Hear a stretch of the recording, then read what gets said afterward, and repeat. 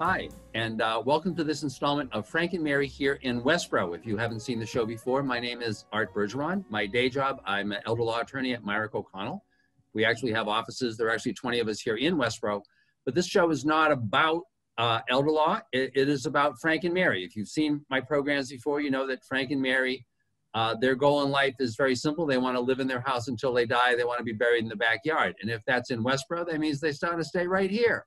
And so the question is, who are the people you need to know, and what are the issues that you need to know about in order to kind of live happily ever after right here in Westborough? So everybody knows Shelby Marshall, although actually I think everybody probably knows both of our guests today. But Shelby, as you know, is my co-host, whom I reeled in a couple of years ago because she tends to know everybody, and so she has these great guests.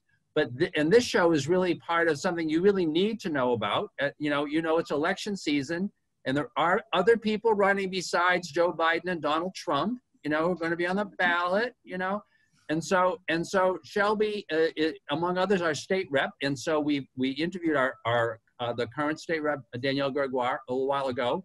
And we're now, Shelby's been wonderful enough to interview her friend, the challenger, who sits close by her in her selectmen's meeting. So Shelby, whom do we have today? Yeah, so speaking of reeling, I feel like a little fish in a big pond, but in that little pond called Westborough, I'm fortunate to— Very little pond. I'm fortunate to know Dr. Syed Hashmi. We're going to call him Syed here because we're pretty casual, and that's also his request. But Syed and I serve on the Westborough Board of Selectmen. We were elected at the same time, so we've worked together for now almost 3 years, and he's taking that next big giant leap into the state foray. He's also been involved in the Mass Municipal Association and other regional organizations. So we're here to talk to him about his run for state representative. So welcome, Syed. So first of all, good morning, and thank you for having me, and thank you for acceding to my unusual request for IT, because I'm the technically challenged IT member on the Board of Selectmen. And I think, Mr. Bergeron, you hit the nail on the head. One of the things I think people don't realize is that so many people are focused on the up ballot, people that are up on the ballot, that they don't focus on things that are actually much more important to them, lower ballot elections like the election that I'm involved in. And this is particularly critical in this time. As you and I and Shelby are speaking, we have lost over 9,300 of our own residents. For the past 2 months, we've had we've had two of the highest, for 2 months consecutively, we had some of the highest unemployment rate in the nation. We continue to have a high unemployment rate. And so the issue that I want to make is that, COVID has affected us all, whether you have lost loved ones without the chance to say goodbye, whether you've lost jobs without, and then access to healthcare, or you've lost access to childcare. And the point that the reason that I'm running, or the point that I want to make, is that COVID didn't just cause misery, it exposed the misery, that was there. And it exacerbated or highlighted all the problems that we had already faced, but we chose to ignore. And so the point that I want to make, and the reason that I'm so passionate about this issue, is that the only way we're going to heal ourselves is by investing in ourselves, by investing in our towns, and by investing in our children and our seniors. And that is, you talk about, those seniors that want to grow old in their homes. That is why I'm running. And so while the state government, or Beacon Hill as it is called, may seem far removed from the daily lives of people, how it is or is not run should matter to you. It shouldn't be the place where concerns of you and I go to die. And the point that I want to make is, has the status quo worked for you? Has the status quo ensured that you can live in this state, or that you can retire in this state? Has the status quo made healthcare affordable for you? Has the status quo improved your commute when you were commuting? And the other point that I would just briefly make is that, one of the, as Shelby has pointed out, I'm a challenger running against a well-established incumbent. And the point that I want to make is, how has that experience translated into a better life for you? Well before this pandemic, we couldn't pass a state budget on time, which is one of the most basic essential things of running a government. We didn't fund our towns adequately, and hopefully we'll talk a little bit more about that. And we didn't control healthcare costs. So this crisis to me has highlighted that we need a new kind of leadership. We need dynamic new leaders that recognize the urgency of the moment, and leaders who can think beyond the current status quo. And that is why I'm running. One last thing, or just two more things, in the towns that compromise our district, the three towns, Westborough, Northborough, and Marlborough, I'm the only elected official who happens to be board certified in critical care. I'm also the only elected official who happens to be a member of the Board of Health. As Shelby has pointed out, I'm also a member of the Massachusetts Municipal Association. I serve on its board. So that perspective gives me, kind of in a sense, I've been at the bedside of the patient while they've been going through this crisis. And as a result, that passion of seeing things that we could have done or should do drives my campaign. And to me, elections are ultimately about vision, choices, and whether the candidate, i.e. myself or Representative Gregoire, shares what you believe in. And I hope as a selectman, I have shown the residents of our town or the residents of our district that I have the vision, effort, and willingness to take risks for things that matter. And I'm willing to be bold and willing to say that, look, it's not that I have solutions for the problems that we have, and I hope we'll discuss some of that. And so I just want to close with, again, saying that, I chose to become a surgeon to heal people. I chose to become a selectman to heal my town. And now I'm running to be a state rep because I strongly, deeply feel that we need to heal our state. And a government of the people and by the people and for the people means you, the voters. And I can't do this alone, and I hope you'll join us in healing Massachusetts together. So thank you. Great. Well, thank you very much. A lot. No. Well, you started to touch on so just to remind viewers, we went through the same format with Representative Gregoire, where we have 3 questions we're going to ask, hopefully get through them all with you. And then we have a 4th that you've provided to us. So the same 3 were asked of her. You've started to touch on question 1, but let's dive right into that. And that is, what will be your top 3 priorities if you're elected? It's a funny thing. Before when I was preparing so thank you for sending me the questions, but when I was preparing for this discussion, I actually had a list of the 3 things I wanted to do, okay? And it was fund affordable childcare. It was to expand, lower drug and healthcare costs, and then 3rd, fund our towns, okay? So those were the 3 things I wanted to talk to you about, okay? And if you want further details on it, you can go to my website, drsyedformass.com. But then I came across this headline. Now, I don't know if you can see this. Shelby, can you see this headline? If I show it? There we go. Yep. Can you see it? Yep. So it's an editorial from the Boston Globe. It's from September 27th of this year. I think you guys saw it. And it says, Beacon Hill should finally pass a campus sexual assault bill. Now, why would this be a priority for me? Well, here's the deal. For 5 years, so let me just backtrack. I hope all of us, no matter what party affiliation we are, should agree that campus assault is a bad thing, right? It is a thing that we should prevent. For 5 years, the editorial talks about, for 5 years, there's been a bill before the legislature to address this issue. And our legislature has not taken it up. And so the reason I bring this up is that if we as a state government do not do the small things well, right? If we cannot pass a simple bill that protects our children in colleges from sexual assault, how are we then going to talk about affordable childcare? How are we going to talk about, we need to do the basics right. So yes, all those things that are, my priorities are my priorities, and you can look at them online, but ultimately we need to start by doing little things correctly. One of the other things that goes, this was just in the editorial more recently.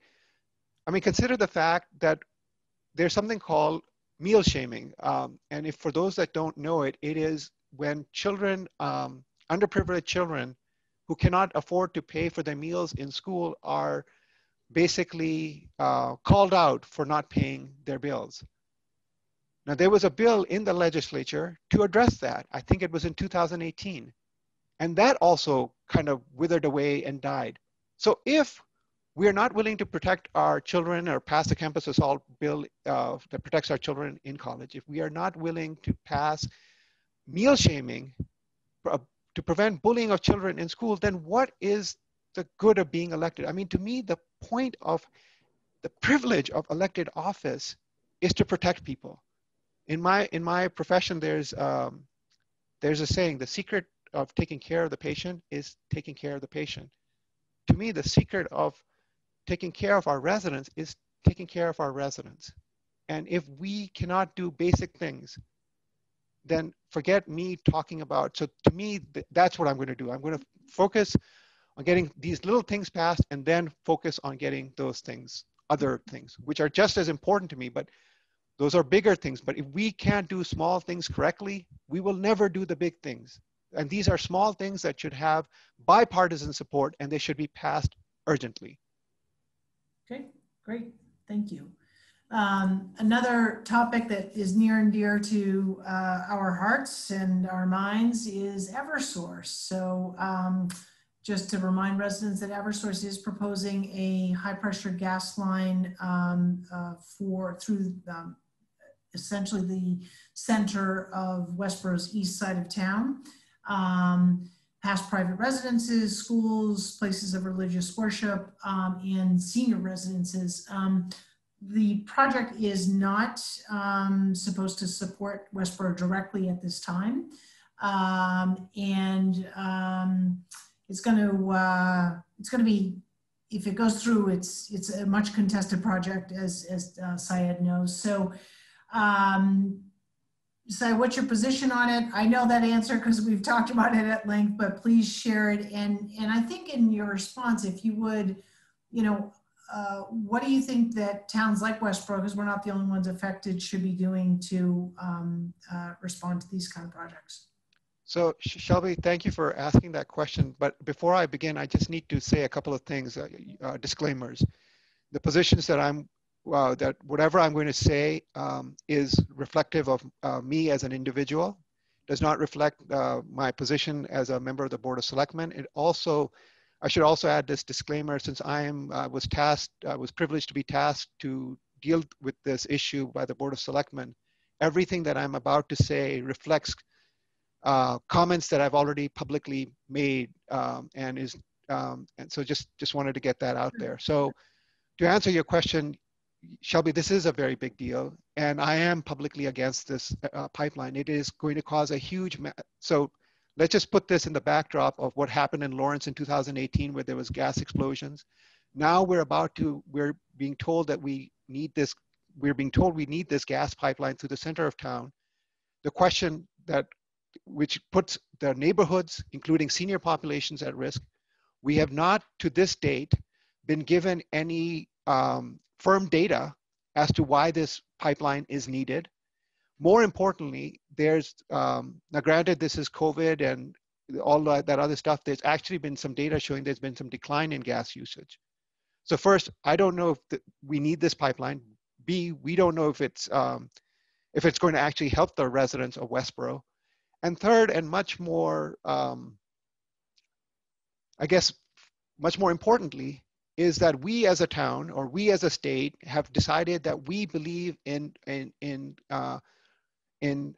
protecting our future, that we believe that we want to fight climate change. So here we are, if we put this gas infrastructure in, we're not addressing that. And the other, along at the same time as all of this is happening, Eversource, the company that is putting in this pipeline, is asking for a rate increase to pay for the infrastructure that it is already put in. And one of the things that deeply concerns me is that we put this infrastructure in, and we as in the residents of the town or the state, are going to be paying for this infrastructure when we don't even know if we need this infrastructure. And so that, I hope, covers that. But I think the bigger, more essential question you ask is a great question. Like, what can we as a town or other towns do? And ultimately, I think it comes down to two things. One, I firmly believe that there should be local preemption, that we as towns should have rights over these things, over these projects, especially when they affect our residents. And the second, and we again, we briefly discussed this at the representatives came to, and Shelby, correct me if I'm wrong, the representatives came to our Board of Selectmen meeting 2 weeks ago. Yep. And we discussed this with them. And one of the things that they said, well, this is going to conference committee and whatever, but I don't think that is strong enough. I think that if a local town or local residents or the local elected board says, we do not want this project, then there should be protection for that. So I'll just end it there. I know you have. Great. Thank you for being very clear on your position. So the third question we had was that the state, as you know, is committed to level fund 2021 at 2020 levels. This was positive news so that we could kind of actually have a target in terms of our rates and our reimbursement receipts. However, as you know, and this is sort of an update to this question, you know, our expenses incurred as a result of the pandemic, as well as lost revenue receipts, will continue to place Westborough in a difficult position. We are uniquely positioned in Westborough, as reported by our town manager, to be in a very good shape right now, but we don't know how long this is going to last, and we don't know the long-term perspective. So the question is, you know, every municipality is going to be reaching for the same dollar. You're going to be representing potentially 3 municipalities. What is your approach to advocate for Westborough and all your municipalities so that they receive their fair share? So actually, that's a great question, but I actually want to reframe it if you don't mind. It's the question that, you know, that this is a question that I get asked all the time, right? And the question, and if you don't mind, I'm just going to play with you just for a minute. So just bear my humor just for a minute, okay? It's the question I'm essentially we're being asked is, how will you get a bigger piece? How will you get me my crumb of the pie? Sure. Whereas what I want to argue is, how can we make the pie bigger so you don't, instead of fighting over the crumbs, you get a bigger slice, okay?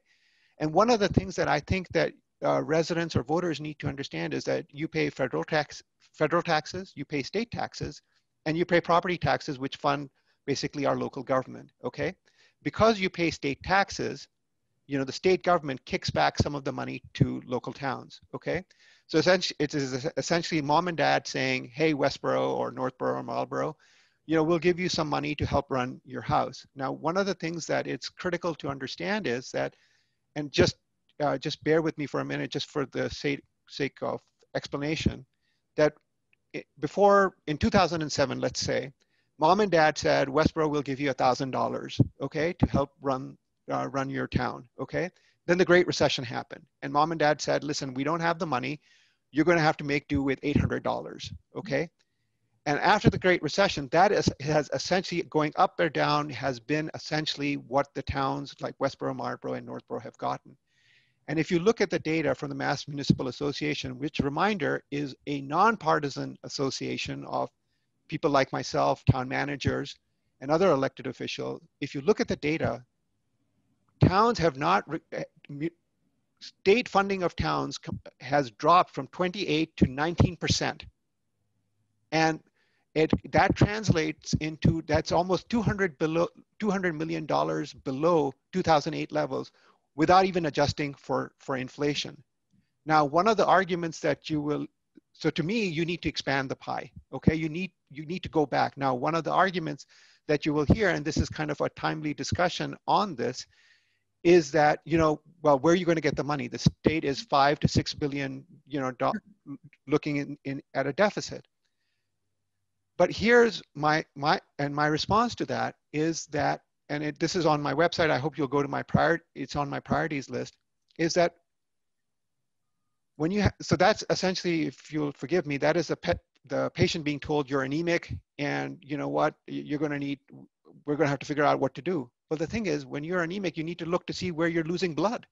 Well, we're losing, and if you follow that analogy, we're losing blood because we give tax break to big corporations. We're losing money through giving, for instance, if we got rid of the single factor thing for a tax break for municipal, for mutual funds, we could get $180 almost $180 million right there. If we increase the corporate tax rate to 2010 levels, that's another $300 to $500 million that we could get. Now, $300 to $500 million is serious money that could be used to fund our town. So I think there are mechanisms that we can do to expand the pie. And these mechanisms are critical. And Shelby, you hit it correctly. That it's not this, to me, it's not this year that worries me, okay? It is next year. Because the problem is one of the things that truly frightens me about this pandemic is that we do not know when this will end, and we do not know when things will get better, okay? One of the things that, again, that truly frightens me is in the last recession, for want of a better word, healthcare was protected. But the seriousness of this pandemic has shown just recently, I know Shelby reads the business journals, Beth Israel laid off 175 workers.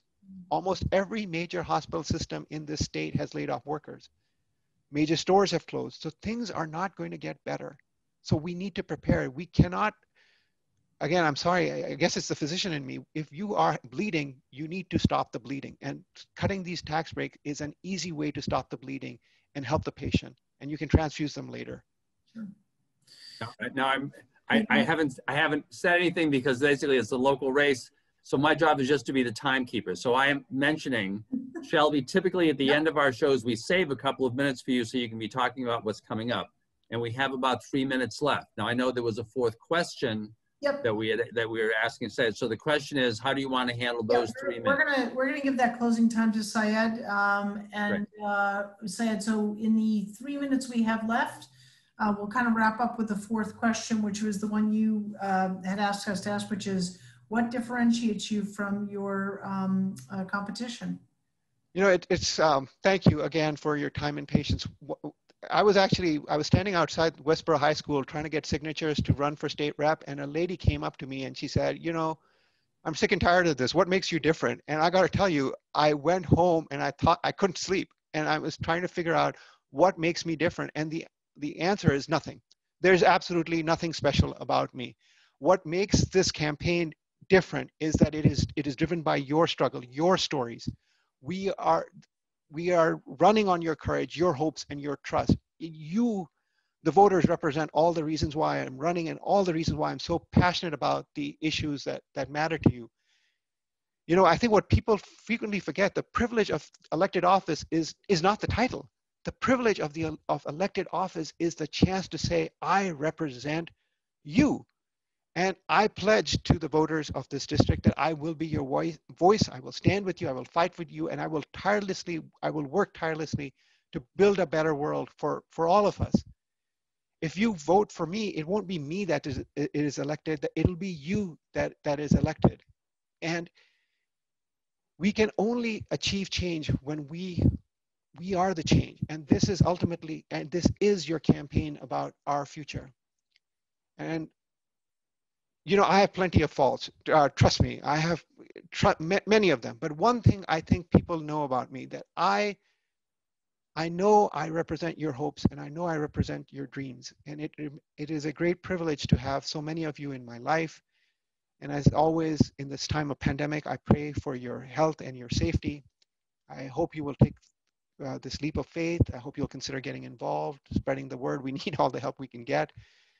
We need to hold on to each other to build a better tomorrow today. And so join me in healing Massachusetts together. Thank you for your time. Well, Syed, thank you so much for coming on. Thank you. Busy schedule. We'll make sure that we get your website up on the ticker tape, so to speak, here at Westborough TV, so they'll help us with that. And thank you to Adian for getting this done. He's our technological wizard. Arthur, always a pleasure. He's so good, and I just wanted to say thank you. I really appreciate your coming on, and Shelby, I appreciate your organizing this. This was Shelby's idea to use this show. We're so often covering individual issues to also talk to candidates. I think this is a really important addition to the show. So thank you very much, Syed. Thank you very much, Shelby. Yeah. And folks, we'll see you. We'll look forward to seeing you next week on the next installment of Frank and Mary here in Westborough. Thank you very much. Take care. Thank you. Bye.